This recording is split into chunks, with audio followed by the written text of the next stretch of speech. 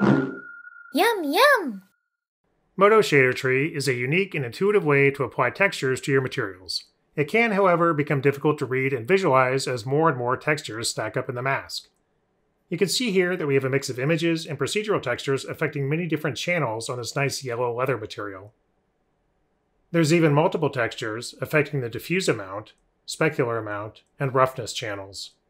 While the shader tree is presented as a single list, it's easier to visualize how these textures apply values to the material channels if you visualize it more like a spreadsheet. While this is more human readable, it takes up a great amount of space, so it's presented as a single stack to the user. MODO 16 gives us a method to organize these layers so they are more readable, making the material easier to visualize. You can just right-click on the mask and select Organize Effects, and MODO will group each layer of the same effect together and stack them in the same order they are presented on the material properties. You can see here we have diffuse amount, followed by diffuse color, followed by specular amount, roughness, and normal.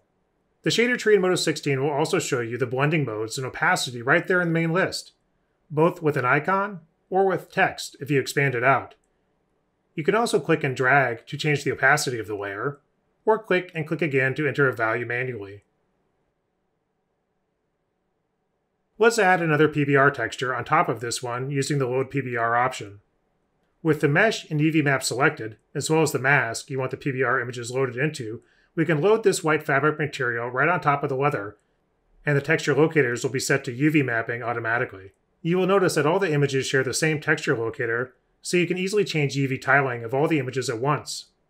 Let's add one more roughness map with the aid of the Auto Set Effects toggle to automatically set the image map's effect to roughness when it's loaded into the shader tree.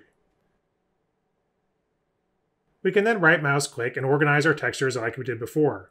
Eventually this should become an always on toggle, so your textures are always organized.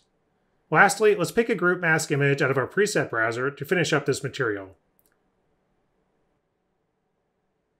I can set the texture locator to planar, select the locator, and move and scale it to where I want it.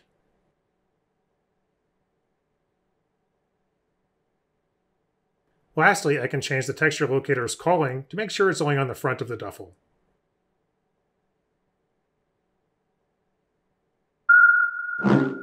Yum yum!